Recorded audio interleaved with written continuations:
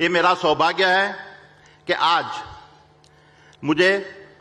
दो ऐसे महान नेताओं के साथ उपस्थित रहने का मौका मिला है जो नया भारत बनाने के लिए अथक प्रयास कर रहे हैं। Honourable prime minister, from the day you become Chief Minister of Gujarat, I had the privilege to have closely observed as you conceptualized, executed, and institutionalized an economic model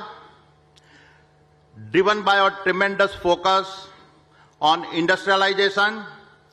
and balanced development for all.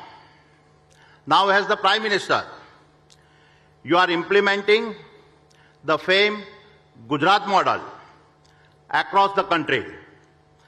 and the effect is transformational. Uttar Pradesh is a symbolic of this quantum leap forward. Honorable Prime Minister, you are building a new India that works to restore its past glory, a new India that stands by its allies and friends, a new India that takes center stage on the global platform, a new India that feels and cares for all its citizens,